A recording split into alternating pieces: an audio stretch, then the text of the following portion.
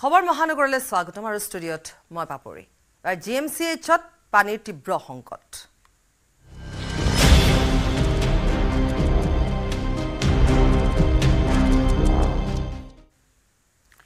মাসুল বৃদ্ধিৰে ৰোগীৰ আত্মীয়ক মাধমাৰ খুধোৱা GMCHত এতিয়া পানীৰ সংকটে দেখা দিছে প্ৰতিদিনে ন সমস্যাৰ জৰ্জৰিত গুৱাহাটী মেডিকেল কলেজ হাস্পাতালত এবাৰ পানীৰ নাটনি যাৰ ফলত এতিয়া GMCHত ৰোগী আত্মীয়ৰ মাজত হাহাকাৰ অৱস্থাৰ সৃষ্টি হৈছে আজি পৰে পৰা গুৱাহাটী মেডিকেল কলেজ হাস্পাতালত খোৱা পানীৰ লগতে নিত্য ব্যৱহাৰ্য পানী নাইকিয়া হ'ল ৰূপনগৰ বিৰুবাৰী অঞ্চলত চলি থকা গেছ পাইপৰ কাম কৰি থাকোতে বিকল হৈ পৰে GMCHলৈ সৰবৰাহ হোৱা পানীৰ পাইপ তাৰ পিছতে হাহাকাৰ লাগে চিকিৎসালয়খনত আনকি চৰকাৰে মাসুল বৃদ্ধি কৰাৰ পাছতো কোনো ধৰণৰ সুবিধা নোপোৱাত ক্ষোভ প্ৰকাশ কৰিছে ৰোগীৰ আত্মীয়ই আৰু যেহেতু মাসুল বৃদ্ধি কৰিছে তাৰ পৰৱৰ্তী সময়ত আকৌ এটা নতুন সমস্যা আহিছে বিশেষকৈ পানী গতিকে পানীৰ সমস্যাই এতিয়া যথেষ্টখিনি সমস্যাৰ সৃষ্টি কৰিছে ৰোগীসকলৰ মাজতো লগতে যিসকল তাত থাকে এটেন্ডেন্স বা আত্মীয় যিসকলৰ মাজতো এতিয়া কিন্তু যথেষ্টখিনি সমস্যাৰ সৃষ্টি হৈছে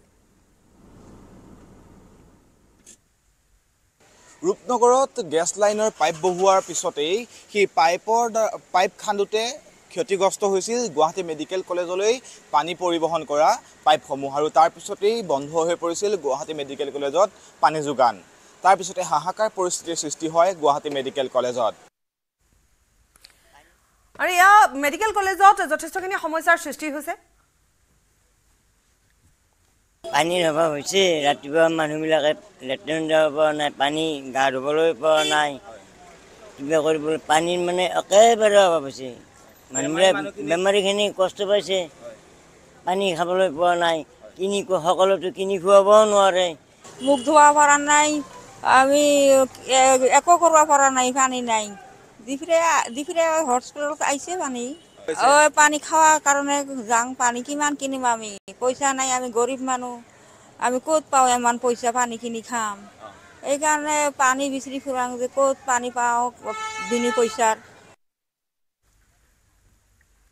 আমাৰ হৈতে ভাস্কৰ আছে ভাস্কৰ ইতিমধ্যে গোটেই সমস্যাখিনিৰ ওপৰত যেহেতু ভাস্কৰে ইতিমধ্যে তাত দেখুৱাইছে ৰাইজৰ মন্তব্য লৈছে ভাস্কৰ আপুনি আমাৰ হৈতে সংযুক্ত হৈ আছে আপোনাৰ পৰা জানিম যে এতিয়া তাত কেনেকুৱা অৱস্থা বা যি ধৰণে পাইপলাইন ফটা বা তাত যিটো বিসংগতিৰ কথা আহি পৰিছে সেইসমূহ মেৰামতি কৰিলে নাই নিশ্চয়কৈ পাপৰি আমি ইতিমধ্যে News18 অসম নৰ্থইষ্টৰ দৰ্শকসকলক দেখুৱাইছো যে গুৱাহাটী চিকিৎসা মহাবিদ্যালয়ত পানীৰ সংকট অৰ্থাৎ যি জল সংকটে দেখা পোৱা গৈছে যে পুৱা ভাগৰ পৰা বৰ্তমান সময়লৈকে প্ৰায় দুপৰীয়া প্ৰায় 2 বজালৈকে কিন্তু গুৱাহাটী চিকিৎসা মহাবিদ্যালয় হস্পিটেলত পানীৰ অভাৱ দেখিবলৈ পোৱা গৈছিল তথ্য অনুসৰি গুৱাহাটীৰ যি ৰূপনগৰ বা বিৰুবাৰী অঞ্চল আছিল সেই অঞ্চলত গেছ লাইনৰ পাইপৰ কাম কৰি থকা হৈছিল সেই কাম কৰি থাকোতে কিন্তু গুৱাহাটী মহাবিদ্যালয়ৰ চিকিৎসালয়লৈ যি পাইপসমূহ সৰবৰাহ বা পানী সৰবৰাহ যিসমূহ পাইপ আছিল সেই পাইপসমূহ বিকল হৈ পৰিছিল বা সেই পাইপসমূহত ফুটা ওলাইছিল তাৰ পিছতে কিন্তু গুৱাহাটী চিকিৎসা মহাবিদ্যালয় হস্পিটেলত এক প্ৰকাৰ হাহাকাৰ পৰিস্থিতিৰ সৃষ্টি হয় ৰোগীৰ মাজত হাহাকাৰ পৰিস্থিতিৰ সৃষ্টি হয় সমান্তৰালকৈ যদি আপুনি দেখা পোৱা যায় যে যিসকল আত্মীয় আছিল আত্মীয়সকলো কিন্তু যথেষ্ট হাহাকাৰ কৰিবলগীয়া হৈছিল এতেপি খোৱা পানীৰ কাৰণে তেওঁলোকে হাহাকাৰ কৰিবলগীয়া হৈছিল গা ধুবৰ কাৰণে পানীৰ অভাৱ হৈছিল লগতে আনুষংগিক যিসমূহ কাম থাকে সেইসমূহ কামত কিন্তু যথেষ্ট অসুবিধাৰ সৃষ্টি হৈছিল এতেপি পানীৰ কাৰণে হাহাকাৰ কৰিবলগীয়া হৈছিল কিন্তু তাৰ পিছতে সকলো তথ্য যেতিয়া বিয়পি পৰিছিল বা সকলো খবৰ যেতিয়া বিয়পি পৰিছিল GMCHত তাৰ পিছতে কিন্তু GMCH কৰ্তৃপক্ষই টেংকাৰ আনি বা পানীৰ টেংকাৰ আনি সেই পানীসমূহ দিবলৈ যত্ন কৰিছিল বা পানীসমূহ দিব যি চিকিৎসালয়ৰ লোকসকল আছিল ৰোগীসকল আছিল তেওঁলোকৰ মাজত বিতৰণৰ চেষ্টা কৰিছিল কিন্তু সিমানখিনি হয়তো যথেষ্ট নহয় এখন চিকিৎসা মহাবিদ্যালয় অৰ্থাৎ গুৱাহাটীৰ বা GMCHৰ এখন চিকিৎসা মহাবিদ্যালয়ত এনেকুৱা এটা সংকট দেখা দিয়াটো অতিকৈ গ্ৰহণযোগ্য নহয় অতিকৈ আচলতে গুৰুত্বপূৰ্ণ কথা অতিকৈ আচলতে কোনো মানি ল'ব নোৱাৰা এটা বিষয় ধন্যবাদ জনাইছো ভাস্কৰ বোকাজানত এম্বুলেন্সত ওলাল হেৰইন ৰোগীৰ পৰিৱৰ্তে এম্বুলেন্সত ওলাল 2 কোটি টকাৰ হেৰইন খটখটি আৰক্ষীৰ নাকা তালাচিত উদ্ধাৰ হৈছে হেৰইনখিনি ইমফলৰ পৰা গুৱাহাটী অভিমুখী এম্বুলেন্সত হেৰইন সৰবৰাহ কৰা হয় হেৰইন সহ আৰক্ষীৰ জালত পৰিছে এম্বুলেন্সখনৰ চালক মণিপুৰৰ মহম্মদ সিৰাজ খান 23টা প্লাষ্টিকৰ চাবোনৰ বাকচত উদ্ধাৰ হোৱা হেৰইনখিনিৰ ওজন হৈছে 265 গ্ৰাম জব্দকৃত হেৰইনখিনিৰ বজাৰ মূল্য হৈছে 2 কোটি টকা বোকাজানত এম্বুলেন্সত হেৰইন ওলাইছে ৰোগীৰ ফলনি তাত হেৰইন ওলাইছে 2 কোটি টকাৰ হেৰইন ৰোগীৰ পৰিৱৰ্তে এম্বুলেন্সখনত খটখটি আৰক্ষীৰ নাকা তালাচিত উদ্ধাৰ হৈছে হেৰইনখিনি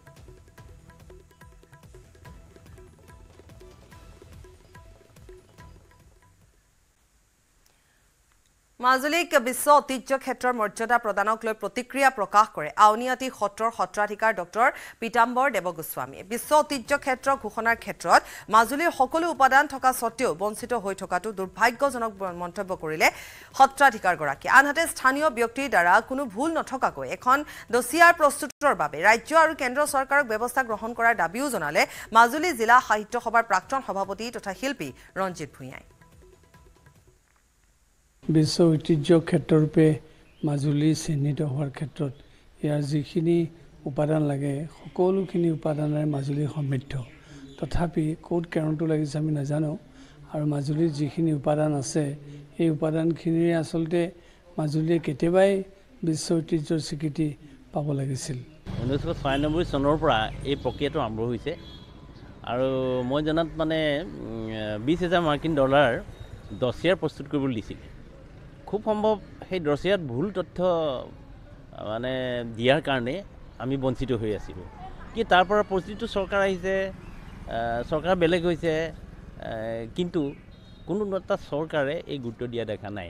এতিয়া বিশ্ব ঐতিহ্য ক্ষেত্ৰ হিচাপে চৰাইদেউ ঘোষণা কৰাৰ লগে লগে আমি মাজুলীবাসী উৎফুল্লিত হৈছোঁ, কিন্তু লগতে এটা বেদনাদায়কতা 1996 চনৰ পৰা এতিয়ালৈকে এই কথাটোত কোনো এটা চৰকাৰে গুৰুত্ব দিয়া নাই কাৰণে এইটো পিছ পৰি আছে বুলি ভাবিছোঁ। ক্ষেত্ৰীৰ মাগুৰ চিলাত অচিনাক্ত লোকৰ মৃতদেহ উদ্ধাৰ হৈছে। মৃতদেহটো এজন পুৰুষৰ। কলংপুৰ পথৰ কিছু নিলগত উদ্ধাৰ হৈছে মৃতদেহটো। মৃত লোকজনৰ আনুমানিক বয়স হৈছে 40 পৰা 45 বছৰ বয়স। কোনো লোকে হত্যা কৰি মৃতদেহ পেলাই থৈ যোৱাৰ সন্দেহ প্ৰকাশ কৰা হৈছে, কিন্তু এতিয়ালৈকে যিহেতু মৃতদেহ চিনাক্ত হোৱা নাই আৰু তাত যথেষ্ট ৰহস্যৰ সৃষ্টি হৈছে। কোনে হত্যা কৰি পেলাই থৈ গৈছে বা কি কাৰণ থাকিব পাৰে, ইয়াৰ আঁৰত হয়তো বহুতো কাৰণ থাকিব পাৰে। মৌচুম বৈশ্য আছে আমাৰ সৈতে সংযুক্ত হৈ অধিক জনাব। মৌচুম। নিশ্চয়কৈ ক'ব লাগিব এই পাহাৰীয়া অঞ্চলটোত যি আপুনি ইতিমধ্যে উল্লেখ কৰিছে মাগুৰচিলা কলংপুৰ সংযোগী এই আচলতে পাহাৰীয়া অঞ্চলটো এই অঞ্চলত আচলতে যি ঠাইত মৃতদেহটো উদ্ধাৰ হৈছে এই ঠাইলৈ মানুহ ঘনাই আহ যাহ নাই বা সেই অঞ্চলত খুব কম মানুহ আহ যাহ কৰে। তাত উল্লেখ কৰিব লাগিব যে এই ঘটনা সংঘটিত হোৱাৰ কিছু হয়তো সময় অতিবাহিত হৈছে, যাৰ ফলত আচলতে মৃতদেহটোত কিছু আচলতে চিনাক্ত কৰোঁতে সময় লাগিব আৰু আৰক্ষীৰ তদন্তত সমগ্ৰ ঘটনা পোহৰলৈ আহিব। ধন্যবাদ জনাইছোঁ মৌচুম।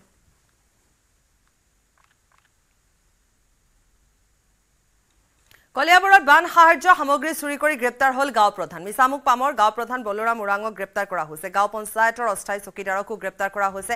শ্ৰীমান চেত্ৰী নামৰ চকীদাৰক গ্ৰেপ্তাৰ কৰিছে আৰক্ষীয়ে। কাৰ্যবাহী দণ্ডাধীশৰ এজাহাৰৰ ভিত্তিত গ্ৰেপ্তাৰ কৰা হৈছে দুয়োকে। পৰিমল দাস নামৰ আন এটা অভিযুক্তও পলাতক।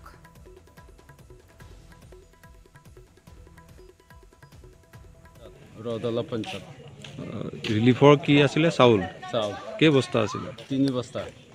এইটো কোনে ৰাখিছিলে? পৰিমল কৈছে লাজেক দিব, এতিয়া সি দিয়া নাই।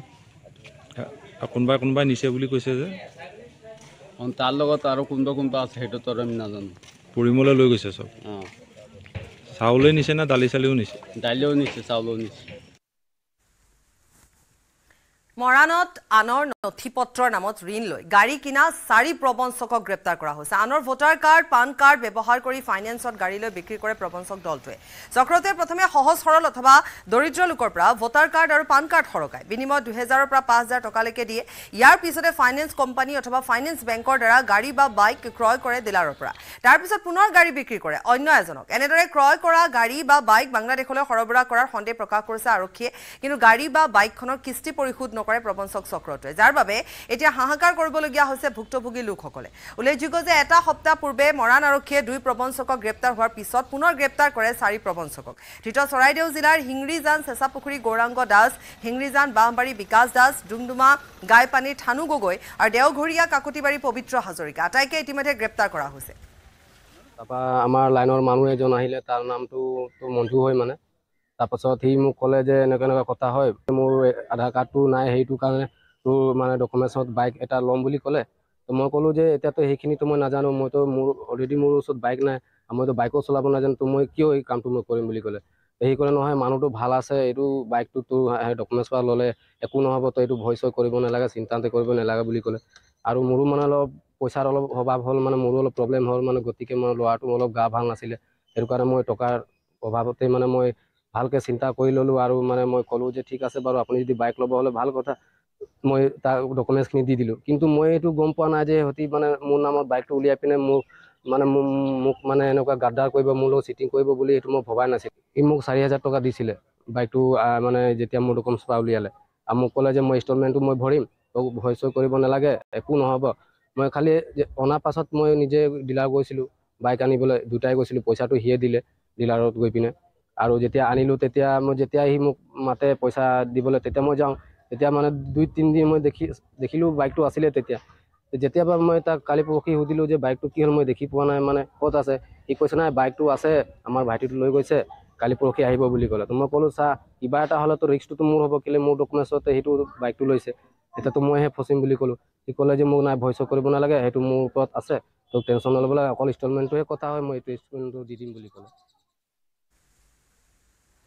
আলফা স্বাধীন সন্দৰ্ভত ডিজিপি জিপি সিঙৰ মন্তব্য অসম অৰুণাচল সীমান্তত বাহৰ পাতিছে আলফা স্বাধীনৰ এটা দলে স্বাধীনতা দিৱসৰ পূৰ্বে যাতে সংঘটিত কৰিব নোৱাৰে কুটাঘাত তাক লৈ এতিয়া আৰক্ষী চিআৰপিএফ আছাম ৰাইফলছ সংস্থাম হৈ আছে দলটোৰ ওপৰতো চোকা দৃষ্টি ৰখাৰ আশ্বাস দিছে ডিজিপি সিঙে জিপি সিঙে কৈছে যে আলফা স্বাধীন সন্দৰ্ভত এটা মন্তব্য কৰিছে কাৰণ অসম অৰুণাচল সীমান্তত এটা দলে তাত বাহৰ পাতি থকা বুলি কিছু খবৰ লাভ কৰা হৈছে স্বাধীনতা দিৱসৰ পূৰ্বে যাতে কোনো ধৰণৰ কুটাঘাতমূলক সংঘাত সংঘটিত কৰিব নোৱাৰে কাৰ্য সংঘটিত কৰিব নোৱাৰে তাৰ বাবে আৰক্ষী প্ৰশাসন চিআৰপিএফ আছাম ৰাইফলছ সকলো সষ্টম হৈ থকা বুলিও কৈছে ডিজিপি গৰাকীয়ে লগতে আশ্বাস প্ৰদান কৰিছে ৰাজ্যবাসীক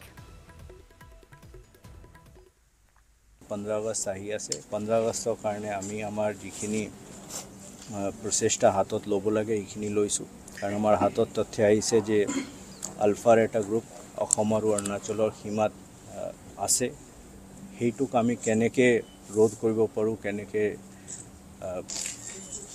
নিউট্ৰেলাইজ কৰিব পাৰোঁ তাৰ বাবেও আমি তাত থকা আৰ্মি চিআৰপিএফ আছাম ৰাইফলছ আৰু অসম আৰক্ষীক সজাগ কৰি দিছোঁ তেওঁলোকে অপাৰেশ্যন চলাই আছে মই এটাই কথা ক'ব খুজিছোঁ যে এতিয়া আমি ইমান বছৰৰ মূৰত এনেকুৱা এটা চিটুৱেশ্যনত আহিছোঁ য'ত আমি ইনচাৰ্জেঞ্চিৰ পৰা অকল পিচ নহয় আমি পিচৰ পৰা প্ৰস্পেৰিটিৰ পিনে গৈ আছোঁ এই সময়ত কোনো উগ্ৰবাদী সংগঠনে যিটোকে ইয়াত কুঠাঘাতমূলক কাৰ্যসূচী হাতত নলয় তাৰ বাবে মই আহ্বান জনাইছোঁ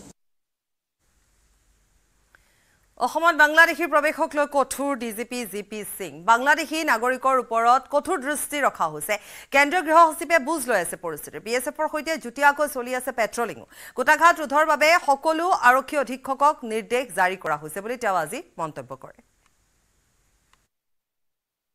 বাংলাদেশৰ যিখিনি ডেভেলপমেণ্ট হৈছিলে সেইদিনাৰ পৰা আমি সবে সষ্টম হৈ আছোঁ প্ৰথম দিনাই আমাৰ মাননীয় কেন্দ্ৰীয় গৃহ সচিব ডাঙৰীয়া এটা ভাৰ্চুৱেল ভিডিঅ' কনফাৰেন্স কৰিছিলে সেই ভিডিঅ' কনফাৰেন্সত আমাৰ অসমৰ সহ যিটো 5টা ৰাজ্য আছে য'ত বাংলাদেশৰ লগত সীমা আছে এই 5টা ৰাজ্যৰ ডিজিপি আৰু বৰ্ডাৰ সিকিউৰিটি ফ'ৰ্চৰ বিষয়াসকল আছিলে তাৰপিছত সিদিনা ৰাতি আমি আমাৰ যিখিনি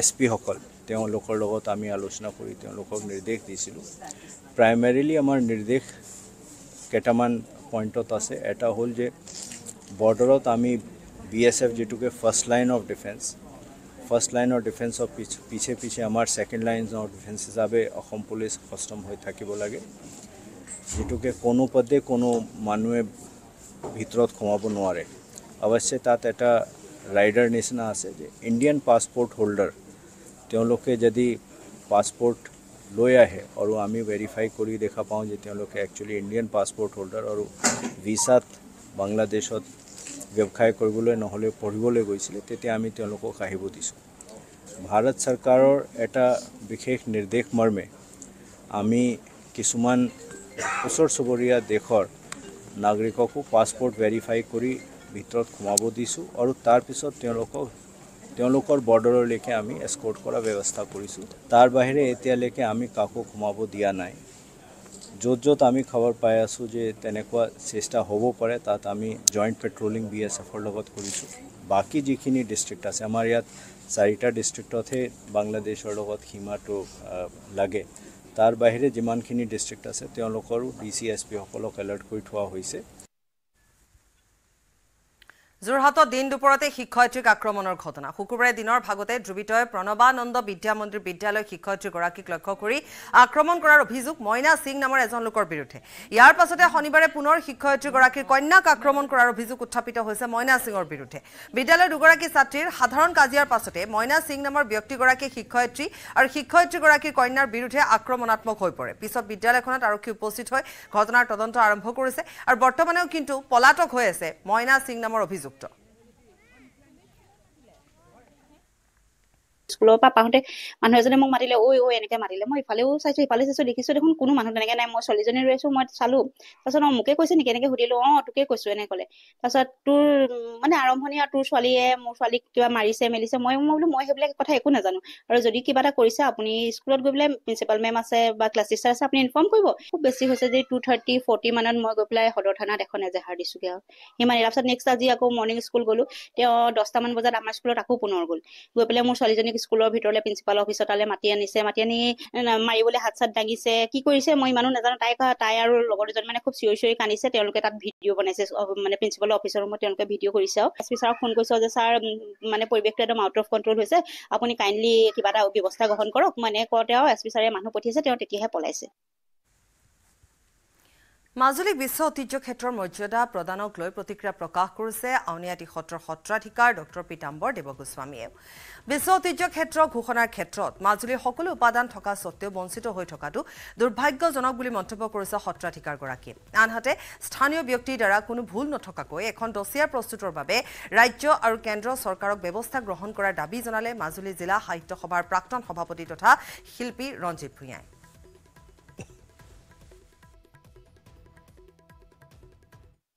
বিশ্ব ঐতিহ্য ক্ষেত্ৰৰূপে মাজুলী চিহ্নিত হোৱাৰ ক্ষেত্ৰত ইয়াৰ যিখিনি উপাদান লাগে সকলোখিনি উপাদানেৰে মাজুলী সমৃদ্ধ তথাপি ক'ত কেৰণটো লাগিছে আমি নাজানো আৰু মাজুলীৰ যিখিনি উপাদান আছে এই উপাদানখিনিৰে আচলতে মাজুলীয়ে কেতিয়াবাই বিশ্ব ঐতিহ্যৰ স্বীকৃতি পাব লাগিছিল 1996 চনৰ পৰা এই প্ৰক্ৰিয়াটো আৰম্ভ হৈছে আৰু মই জনাত মানে $20,000 ডছিয়াৰ প্ৰস্তুত কৰিবলৈ দিছিল খুব সম্ভৱ সেই ডছিয়াত ভুল তথ্য মানে দিয়াৰ কাৰণে আমি বঞ্চিত হৈ আছিলোঁ কি তাৰ পৰা প্ৰতিটো চৰকাৰ আহিছে চৰকাৰ বেলেগ হৈছে কিন্তু কোনো এটা চৰকাৰে এই গুৰুত্ব দিয়া দেখা নাই এতিয়া বিশ্ব ঐতিহ্য ক্ষেত্ৰ হিচাপে চৰাইদেউ ঘোষণা কৰাৰ লগে লগে আমি মাজুলীবাসী উৎফুল্লিত হৈছোঁ কিন্তু লগতে এটা বেদনাদায়কতা 1996 চনৰ পৰা এই এতিয়ালৈকে এই কথাটোত কোনো এটা চৰকাৰে গুৰুত্ব দিয়া নাই কাৰণে এইটো পিছ পৰি আছে বুলি ভাবিছোঁ পৰিয়ালক সমঝালে ভুৱন পাহাৰত গুলিবিদ্ধ 3 যুৱকৰ মৃতদেহ উগ্ৰপন্থীৰ সন্দেহত এনকাউণ্টাৰ কৰা হৈছিল 3 যুৱকক সুদীৰ্ঘ 25 দিনৰ অন্তত মৃতদেহ সমঝালে পৰিয়ালক ঘটনাৰ ন্যায় বিচাৰি সাব্যস্ত কৰা হৈছিল তীব্ৰ প্ৰতিবাদ শিলচৰ মেডিকেল কলেজ হাস্পাতালৰ মৰ্গৰ পৰা পৰিয়ালে সমঝি ল'লে মৃতদেহ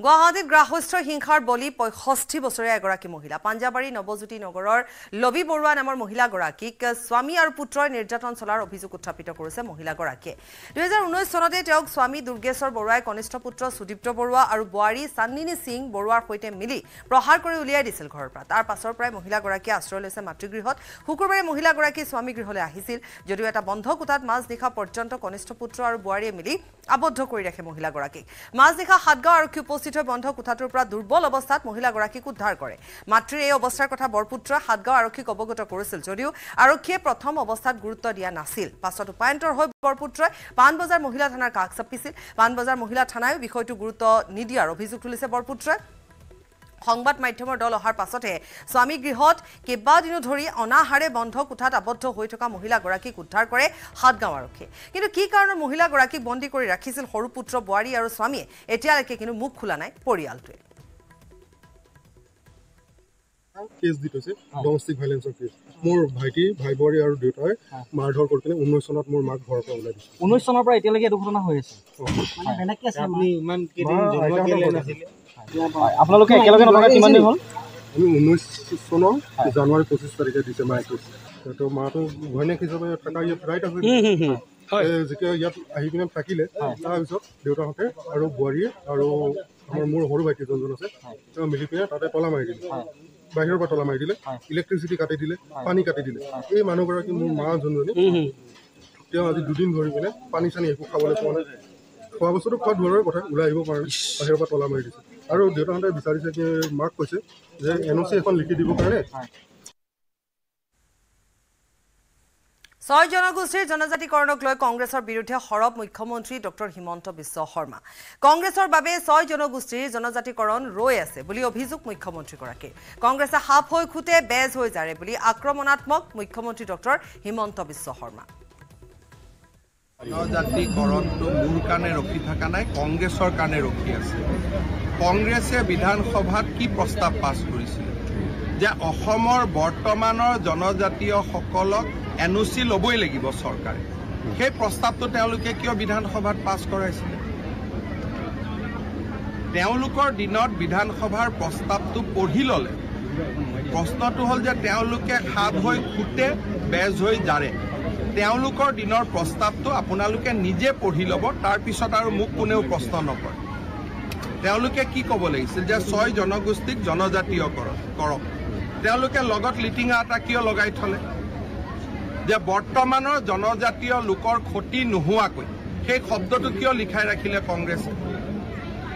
গতিকে কংগ্ৰেছে সেই উত্তৰটো দিয়ক যে সেই লগত টিলিঙাটো তেওঁলোকে কিয় লগাই দিলে। মহানগৰী কৃত্ৰিম বানক লৈ মুখ্যমন্ত্ৰীয়ে কৰা মন্তব্যৰ বিৰুদ্ধে সৰব AIDFৰ বিধায়ক ৰফিকুল ইছলাম। শিক্ষা প্ৰতিষ্ঠানৰ বিৰুদ্ধে কৰা মন্তব্য হাস্যকৰ বুলি অভিহিত কৰিছে বিধায়ক ৰফিকুল ইছলামে। মেঘালয় USTMৰ মুৰব্বী মুছলমান হোৱাৰ বাবে মুখ্যমন্ত্ৰীয়ে ফ্লাড জেহাদ বুলি কৈছে। বানপানীৰ বাবে যদি মেঘালয় দোষী তেন্তে আমচাঙো সমানে দোষী বুলি ক'লে AIDFৰ বিধায়ক ৰফিকুল ইছলামে। আমচাঙৰ অবৈধ বেদখলকাৰী কিয় উচ্ছেদ নকৰে বুলি উভতি ধৰে বিধায়কগৰাকীয়ে। আলাপ আলোচনা নকৰাকৈ এনে মন্তব্য কৰাটো দুৰ্ভাগ্যজনক বুলি ক'লে বিধায়কগৰাকীয়ে। আনহাতে জনজাতিকৰণক লৈ কংগ্ৰেছেও ললিপপ দিছিল আৰু এতিয়া বিজেপিও ললিপপ দিছিল বুলি ক'লে ৰফিকুল ইছলামে।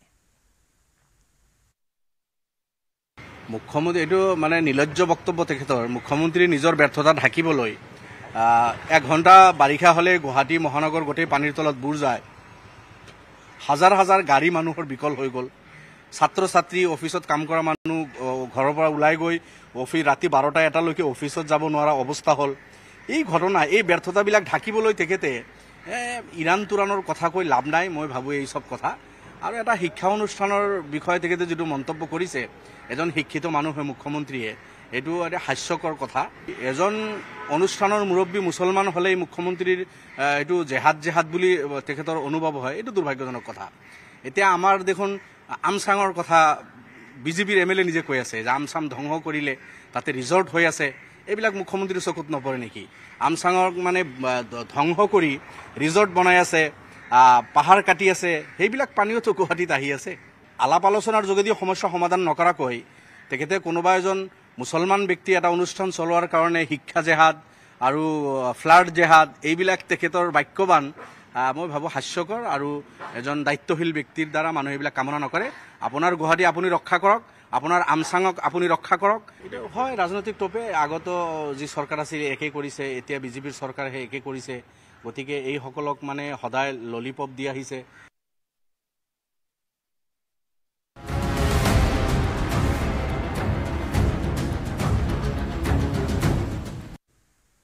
বাংলাদেশত হিন্দু লোকসকলৰ ওপৰত চলি থকা নিৰ্যাতনৰ বিৰুদ্ধে ৰাজধানী ঢাকাত প্ৰতিবাদ। শেখ হাছিনাই দেশ এৰি পলায়ন কৰাৰ পাছতে বাংলাদেশত আৰম্ভ হৈছে হিন্দু লোকসকলৰ ওপৰত অত্যাচাৰ। ইয়াৰ প্ৰতিবাদত ঢাকাত দেখা গ'ল সংখ্যালঘু হিন্দুসকলৰ বিশাল সমদল। বাংলাদেশত বাস কৰা প্ৰায় 1.5 কোটি হিন্দু লোকে নিৰাপত্তা সুনিশ্চিত কৰা, সংখ্যালঘুৰ ওপৰত কৰা আক্ৰমণ বন্ধ কৰাকে ধৰি কেইবাটাও দাবীত প্ৰতিবাদ সাব্যস্ত কৰে। উল্লেখযোগ্য যে এই পৰ্যন্ত বাংলাদেশৰ 52খন জিলাত 205টা সংখ্যালঘু হিন্দুৰ ওপৰত সংঘটিত হোৱা নিৰ্যাতনৰ ঘটনা পোহৰলৈ আহিছে। বাংলাদেশ বৌদ্ধ খ্ৰীষ্টিয়ান ঐক্য পৰিষদে প্ৰকাশ কৰিছে এই তথ্য। বাংলাদেশত বাস কৰা হিন্দু, খ্ৰীষ্টান, বৌদ্ধ সকলো সুৰক্ষা প্ৰদানৰ দাবী জনাইছে অন্তৱৰ্তীকালীন চৰকাৰক। দুৰ্বৃত্তৰ আক্ৰমণৰ বাবে বিনিদ্ৰ ৰজনী কটাবলগীয়া হৈছে বাংলাদেশ সংখ্যালঘু লোকসকলে। ডকাইত দুৰ্বৃত্তৰ বাবে নিশা পহৰা দিবলগীয়া পৰিস্থিতিৰ সৃষ্টি হৈছে। সারা বাংলাদেশে আজ কয়েকদিন যাবৎ আপনারা দেখেছেন যে কীভাবে সংখ্যালঘুদের উপর অত্যাচার নির্যাতন হচ্ছে। মঠ মন্দির ভাঙচুর, অগ্নিসংযোগ, হত্যা, ধর্ষণ সহ সারা বাংলাদেশে যে তাণ্ডব চলছে এবং সারা বাংলাদেশের লুটতরার যে মহোৎসব, এই ঘটনার আমরা তীব্র নিন্দা জানাচ্ছি এবং সেই সাথে যারা বিভিন্নভাবে দেশ ছেড়ে ইন্ডিয়ার দিকে যাওয়ার চেষ্টা করছেন তাদেরকে উদাত্ত আহ্বান জানাবো, আপনারা কেউ দেশ ছেড়ে যাবেন না।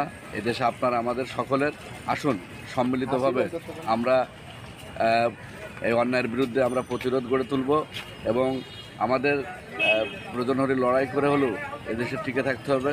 সারা বাংলাদেশের সংখ্যালঘু নির্যাতন হচ্ছে, সেটা তীব্র নিন্দা জানিয়ে আমরা অনতিবিলম্বে যে অন্তর্বর্তী সরকার গঠিত হয়েছে তাকে বলবো, দেশে যে অরাজকতা চলছে, সারা বাংলাদেশের থানা লুট থেকে শুরু করে যে জঙ্গিরা দেশে পালিয়ে এসেছে এবং তাদের হাতে অস্ত্র রয়েছে, কোনো জায়গায় নিরাপদ না।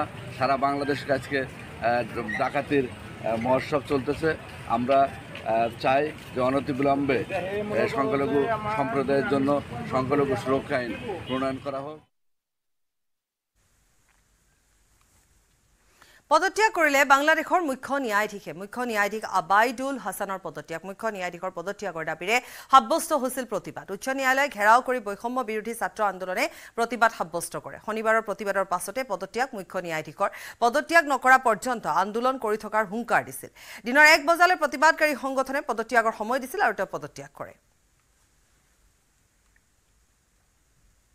আৰু শীঘ্ৰে বাংলাদেশত নিৰীহৰ ওপৰত আক্ৰমণ বন্ধ নকৰিলে পদত্যাগৰ ভাবুকি প্ৰধান উপদেষ্টা ডক্টৰ মোহাম্মদ ইউনুছৰ। হিন্দু অথবা মুছলমান সকলো সম্প্ৰদায়ৰ ওপৰত নিৰ্যাতন বন্ধ কৰিবলৈ আহ্বান জনাইছে বাংলাদেশৰ অন্তৰ্বৰ্তীকালীন চৰকাৰৰ মুৰব্বীগৰাকী। জাতি ধর্ম নির্বিশেষে সবারই সন্তান, এখানে হিন্দু পরিবার হোক, মুসলমান পরিবার হোক, বৌদ্ধ পরিবার হোক, সবার ঘরের সন্তান এই আবু সাঈদ। কাজেই আপনারা খেয়াল রাখবেন যে কোথাও কোনো গোলযোগ যেন না হয়, কেউ ধর্ম নিয়ে কথাবার্তা না বলে, কারণ আমরা এই মাটিরই সন্তান, সবাই আবু সাঈদ।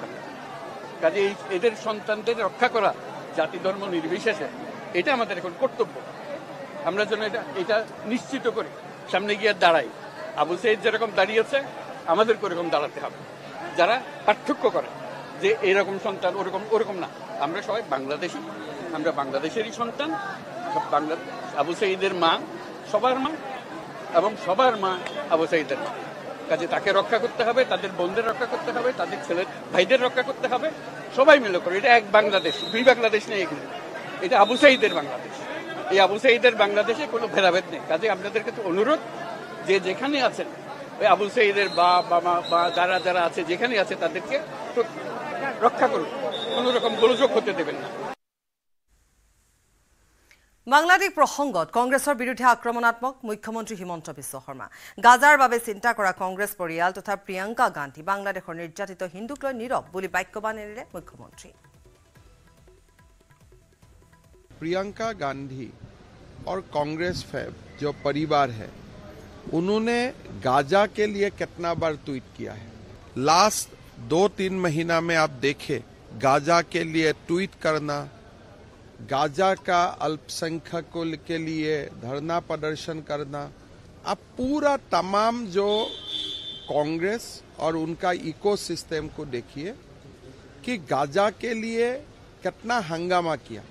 हालांकि गाजा में जो हुआ था वो टेररिस्ट एक्टिविटी था और जो भी हो रहा है ये एंटी टेररिस्ट कारोबार हो रहा है।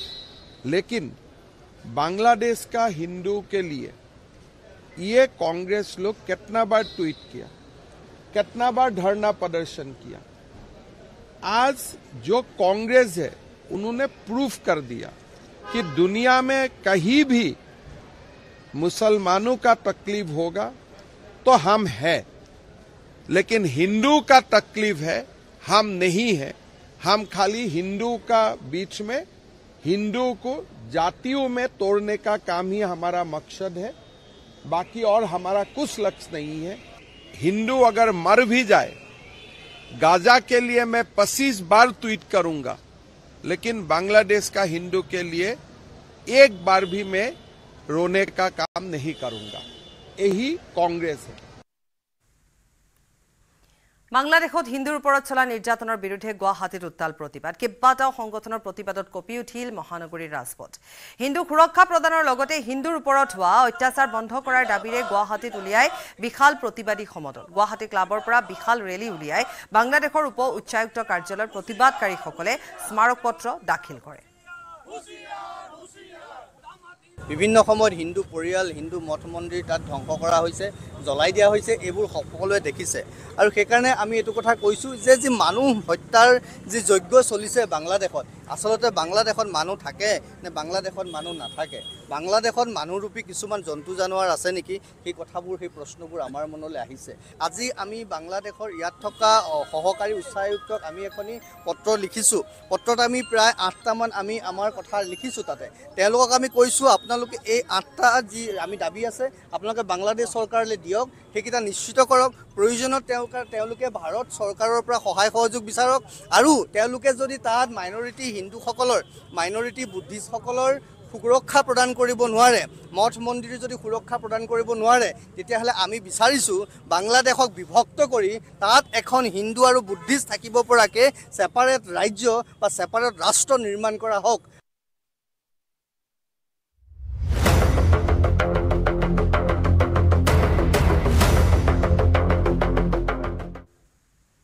ভাৰত বাংলা সীমান্তত অভাৱনীয় পৰিস্থিতি পশ্চিমবংগৰ কাছিয়া বাৰুনী অঞ্চলত শ বাংলাদেশী লোকৰ ভিৰ ভাৰতৰ সীমান্তত উপস্থিত হৈ শ বাংলাদেশী নাগৰিকে ভাৰতত প্ৰৱেশৰ বাবে চেষ্টা চলায় পুৱাই সীমান্ত অঞ্চলত দেখা গ'ল বিপুল জনসমাগম এয়া দৃশ্য দেখুৱাইছো নিশাৰে পৰা সীমান্ত ভৰি আছে বাংলাদেশী নাগৰিকেৰে কাইটিয়া তাৰ পাৰ হৈ ভাৰতলৈ অহাৰ বাবে কেইবাশ বাংলাদেশী নাগৰিকে চেষ্টাও চলাইছে যদিও বিএছএফৰ বাবে ব্যৰ্থ হৈছে ভাৰতত প্ৰৱেশ কৰাত দিনে নিশা এতিয়া বিএছএফে পহৰা দি আছে ভাৰত বাংলা সীমান্ত বিএছএফৰ লগতে উপস্থিত আছে স্থানীয় আৰক্ষী ভিডিঅ'কে ধৰি অন্যান্য বিষয়াসকল যেহেতু সীমান্তৰ এফালে বিএছএফে সিল কৰি দিছে আনফালে ৰাজ্য প্ৰশাসনেও সীমান্ত অঞ্চলসমূহৰ ওপৰত তীক্ষ্ণ দৃষ্টি ৰাখিছে যাতে কোনো বাংলাদেশী লোকে তাত কোনো প্ৰকাৰে যাতে প্ৰৱেশ কৰিব নোৱাৰে কিন্তু শীতলকুছিৰ গোলেনাহাটি কাশীৰ বাৰুনী অঞ্চলত সীমান্তত বাংলাদেশীৰ পক্ষত বাংলাদেশী সমাৱেশৰ খবৰ বিয়পি পৰাৰ লগে লগে ভাৰতীয় পক্ষৰ পৰা তেওঁলোকক চাবলৈ আগ্ৰহী জনসমাগম হয় অৱশ্যে কাইটিয়া তাৰৰ বেৰৰ বহু আগতে বিএছএফৰ চকীদাৰে ৰখাই দিয়ে জনসমাগম